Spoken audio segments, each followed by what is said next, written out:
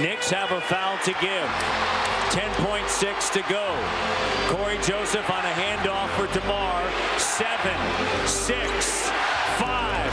DeRozan 4-3. Jumper good! DeRozan with 1.9 to go. Knocks down the jumper. The kid from Compton. Living large in New York City.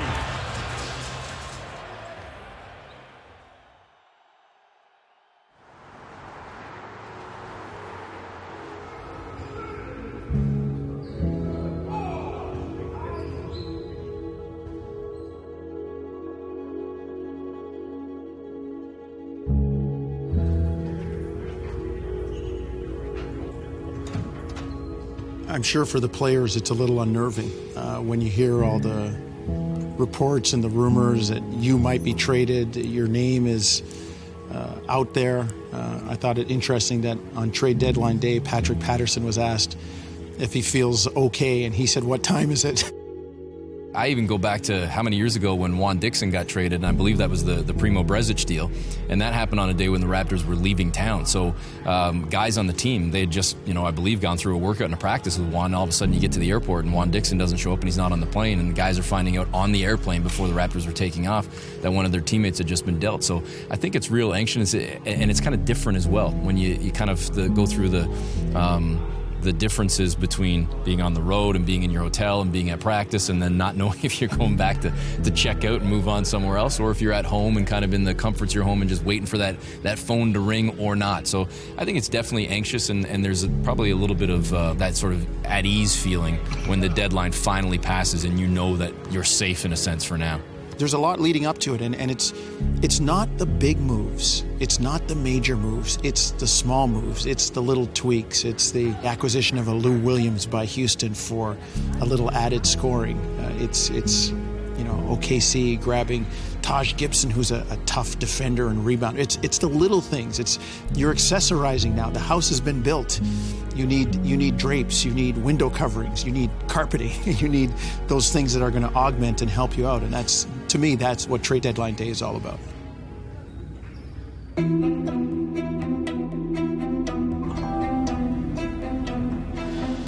There weren't too many people here. I think Serge Ibaka was in the weight room. Pretty confident he knew he wasn't going anywhere. I think the vibe was probably pretty good in the sense that it was maybe less than an hour, 45 minutes or so roughly, when we in the media had finished talking to Dwayne Casey and Patrick Patterson, and we were doing the head count, and all 13 were accounted for, with DeRozan and Lowry dismissed for various reasons. So you kind of felt like, you got less than an hour until the deadline. Everybody's here. There's Jared Sullinger over at the far bucket shooting free throws with Patterson and Corey Joseph, and you weren't really thinking a whole lot. And I was watching Masai in here, and he was pacing back and forth on the phone, and then Jeff Weltman came out, and he was on the phone, and you never think that anything's going to happen until it actually happens, because those kinds of calls are made all the time, and you never know how long they've been working on this deal, what kind of legwork has gone into it. Lucas Nogueira walking off the floor literally about 4 minutes before the deadline. And Masai Ujiri was on the phone, and Nogueira kind of looked up at the clock and said, "It's 3 o'clock, right?" I said, "Yeah, you got 4 more minutes." And I joked, "You might want to check in with the boss." The writers are in the back room at the BioSteel Center writing up their story. I'm sure some of them have written that, the Raptors won't do anything, and they're waiting to submit that. And all of a sudden, 10 minutes before 3 o'clock, it's like a test. People are rubbing out their papers, pencils, rubbing out answers and changing them. I think there was probably an easy feeling around here, like maybe the team's done, and all of a sudden, boom.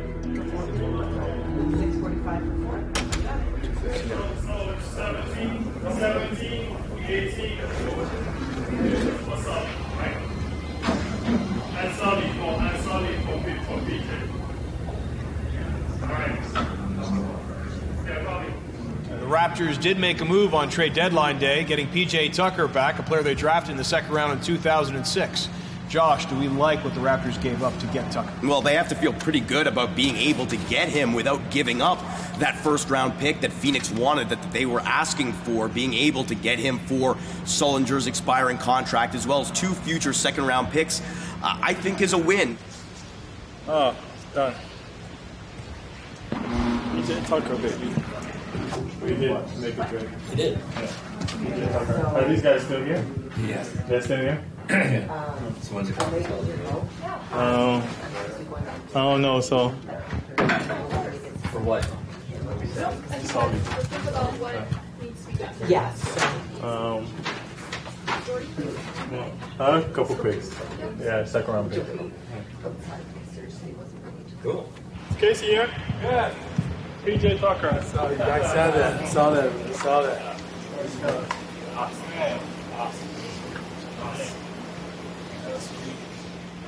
Tell Jonas he's still a Raptor. Yeah, still a Raptor. What's that? Thank you. No, we're really like excited to have you. We've been wanting to get you for a while here, and I know you're gonna bring us toughness. You're gonna bring us everything that we need on this team. But I need you to come here and be a great leader, man. We need that on our team. You know, we need toughness. We need leadership.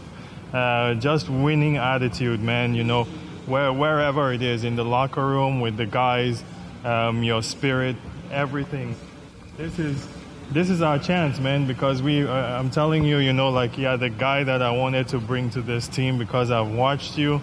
You can ask your agent. You know, we've talked about this. It's so important, so important for us. So get here focused, man. This is a few games of, and this is not just now. You know, like, obviously we'll talk about future, but prepare your mind, man, as you're coming here, that this is 25 games of hell and playoffs of hell too. You know, like, we want to win here, and I know you want to win.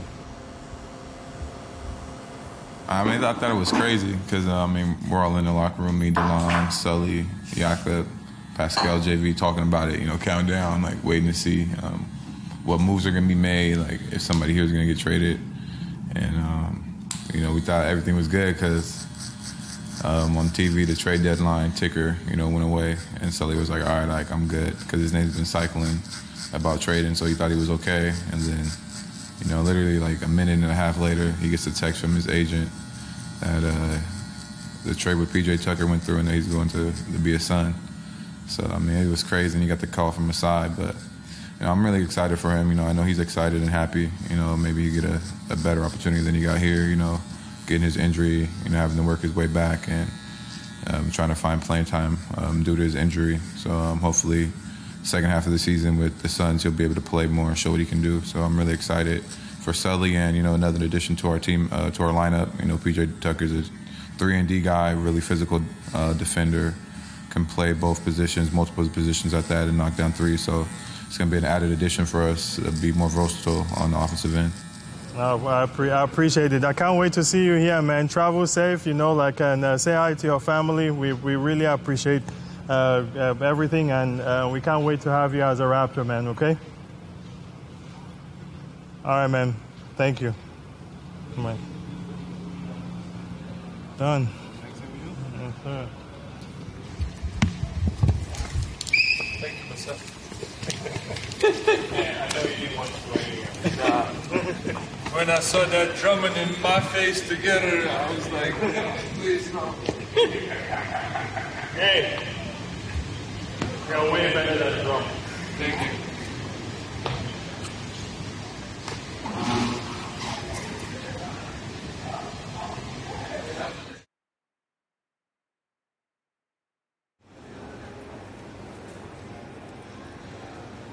PJ Tucker, by the way, drafted by Toronto in 2006. The former Big 12 Player of the Year at Texas has traveled around the world pursuing his dream. He was in the D-League. He played in Israel, Greece, Puerto Rico. You have more nuggets than anybody I know, Eric.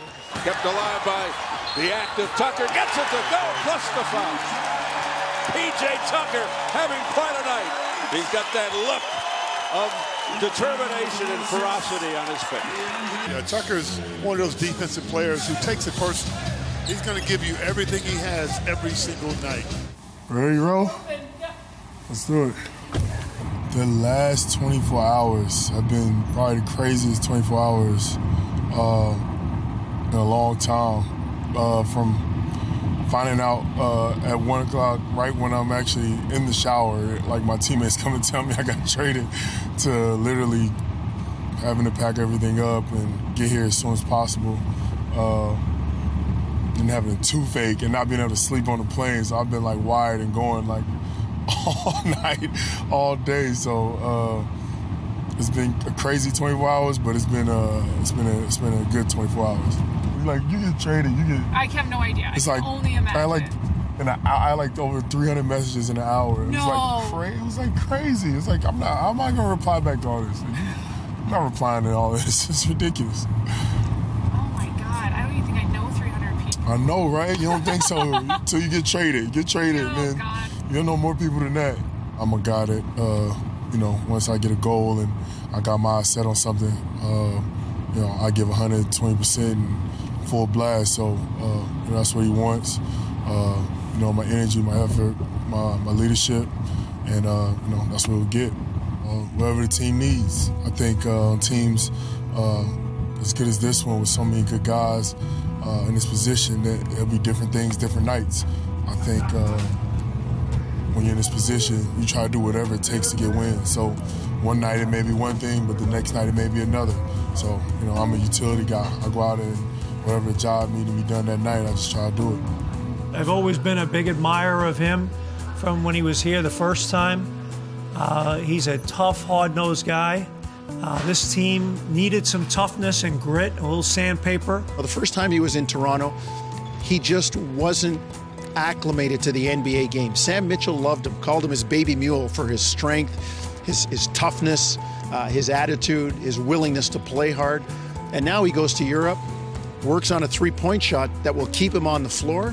He still maintains all the other things, so don't sleep on that. And it is probably the most versatile lineup or number of pieces that this city has ever seen with this team.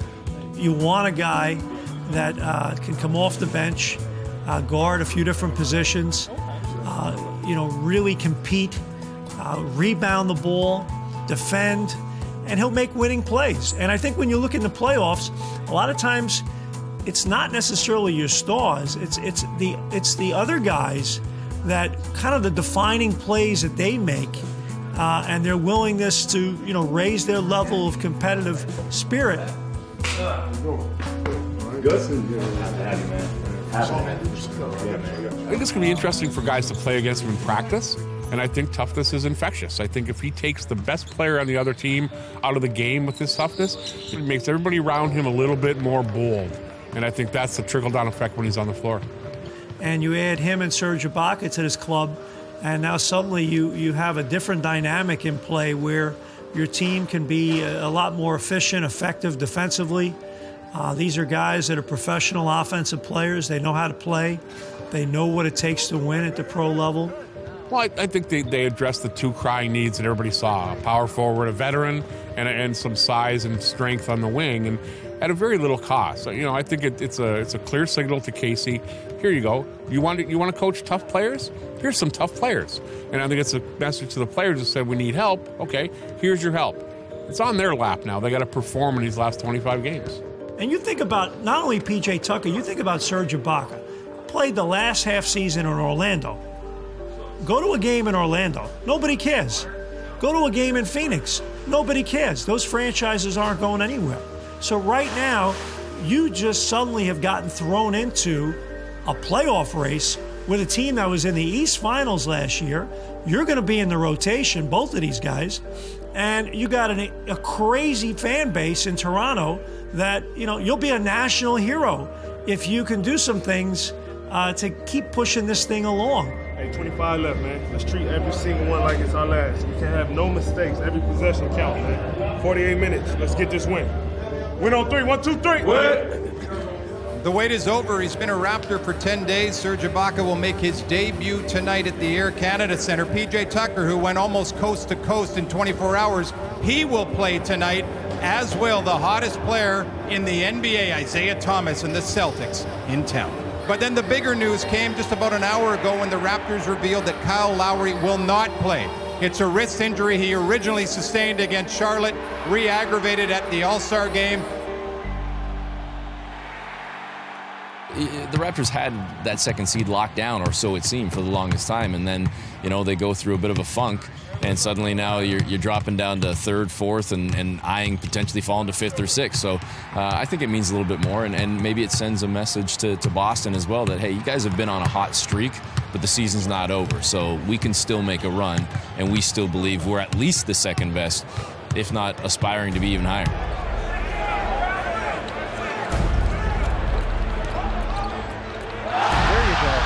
Denial by Ibaka. But here's the thing. As Ibaka runs the floor, the jumper. And it's good. He gets the denial in the friendly roll, and the crowd erupts. Great defense. Rozier, clock down to 5. Tucker all over the map. Powell, collision. Powell grabs it, Isaiah Thomas there, timeout taken by Toronto. All created by P.J. Tucker. 15-5 will take it. Taken away by Tucker, and you gotta love what he provides. Oh, yeah. Ibaka, Joseph swings it, Carroll the bread, got it from Shelburne. DeRozan. 5 seconds, jumper, good! With a hand in the face, DeRozan, 40, 99-94. Thomas, Ibaka hedging, Smart with the 3, doesn't go. Tucker with the 9th rebound. And he's fouled, and P.J. Tucker saying, yeah, you love me, T.O., because this is what I do. I work. Serge Ibaka, his debut as a Raptor, 15.7 rebounds. And the 2 new additions do exactly what you want from them, what's expected of them, and what they expect from themselves, as well as the rest of their teammates. And DeMar DeRozan with a career-best 43 points. Hey, Serge, good job, man. CJ, man, good job, man. Bro, we need this win. We need the win, bro. We need this. Yeah, man. Yeah. Jay.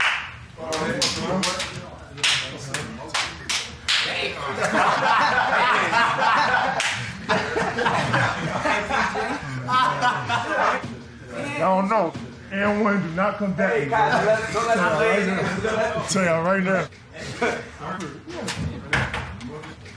Hey, man, that's win the battle. We were down 17 points, and you guys stayed together and fought through everything. That's the way to scrap. We said it at halftime, it's going to be a grinded-out game. And you guys grinded it out. That last group in there, BJ, all those guys in there at the end, you grinded it out. All right, they knew they were in for a dogfight, but again, that's 1 of 25 left. Now we got 24 more to go. I hate to be a party pooper. What is it, JV? Let's enjoy this to midnight. All right, and then we got to get ready for Portland. According to you. Turn the camera off. All right. That's right. Turn it off. Now we got to get ready for Portland. Let's keep this grind. Let's keep this edge, that chip on our shoulder, because nobody gives us a snowballing chance in hell, man. And we got enough in this room to get up there. All right, all we got to do is stay together, stay committed to the defensive end. They shot 42%. We held them down, and we grinded it out. That's a great job. All right, each side is going to be somebody different. All right, maybe DeLon's night one night, maybe Norm's night one night, maybe Jakov's night. All right, everybody's got to stay ready and committed and locked in. Here we go.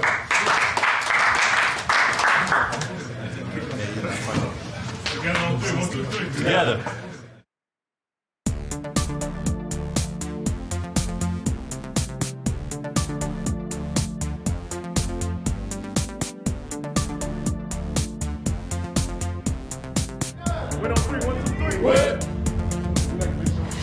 It's really just getting into habits, like trying to do the same stuff before every game. It becomes part of your game routine, and I think it's important to get in your game mindset. Even like when you go back to the hotel or like right before the game in the locker room, like to have stuff that gets you game ready. 43 of the 4 is for my dad. and my 3 brothers, and 3 is for my mom and my 2 sisters. So usually before I hit number 4 times, and I hit number 3 times, you know, kind of like rub it 3 times, do the sign of the cross, and then point in the sky for my dad. Me and Pat have our little 4-shot competition in layup lines, and JV getting the lob off the backboard before the starting lineups announced. I think it's really good, you know, it's a little fun, get us going, get us, you know, not as stressed out about the game, you know, free-flowing and, you know, loose and, you know, just ready to compete. I like the rituals that we have, you know, I think it's fun for the fans to see and for us to do, you know, it shows our togetherness and our team chemistry.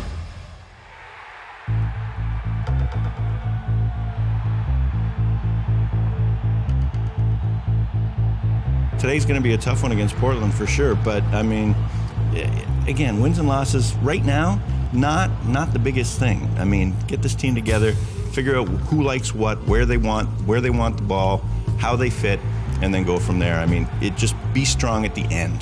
That's what I'm saying. I think this week's going to be very big in the respect that every game from here on out is going to be very important. Between the second place team on through the 8th, there's only a differential of, you know, 2 or 3 games in the loss column.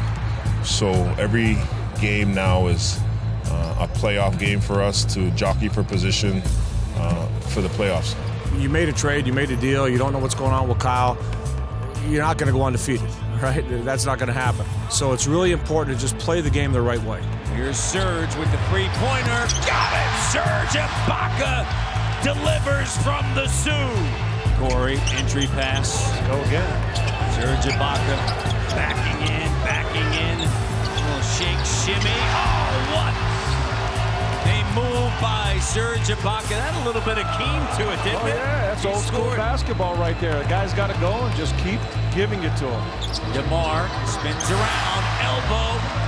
Got it, and DeMar DeRozan with 30.